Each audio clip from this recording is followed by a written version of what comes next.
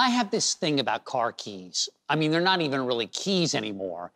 It's like carrying a contact lens case around with you all the time, which can totally ruin the pants line of any fashionable suit.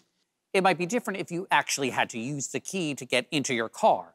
But no, new car wizardry makes things happen with a touch of a handle or a push of a button.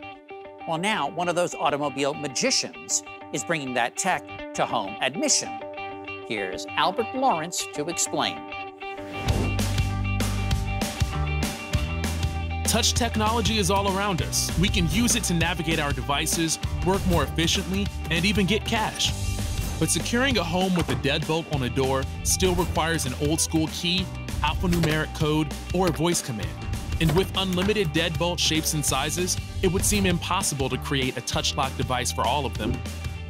Well, meet Kabir Maiga, an auto engineer who designed keyless entry systems for cars and wanted to readapt those innovations for home security. I traveled to Ann Arbor, Michigan to meet Kabir and learn more about his one-size-fits-all Shepherd lock. What exactly does your smart lock do? You walk up, touch your lock, it knows you, it would recognize you, that you have permission, or your guest that has permission. It unlocks itself, you go in. We didn't want to design a deadbolt itself. So then the question is, how do you get someone's lock that's currently installed on their home to become touch activated? That's a puzzle that we had to solve. How exactly does the technology work?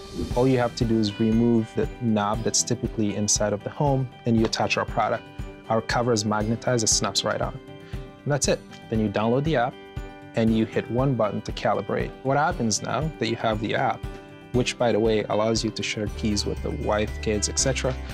What you do when you come home is you walk up, as long as you got that phone on you, when you walk up, you just touch it.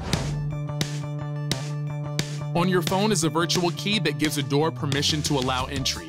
The app also lets you unlock the door remotely. So Albert, now we're outside of the house, okay, right? So you could see that deadbolt. So when you come home, you would walk up and just touch your deadbolt, and the product knows you touched it. It knows you have the virtual key, which is stored in this phone, and it unlocks for you. Hold on. People from the outside can't tell that you've done anything that's turned this smart. There's no huge indicator. You got it.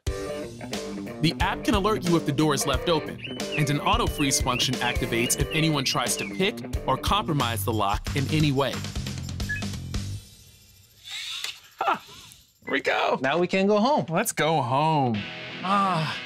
It feels so good to be home. Looks just the way that I left it.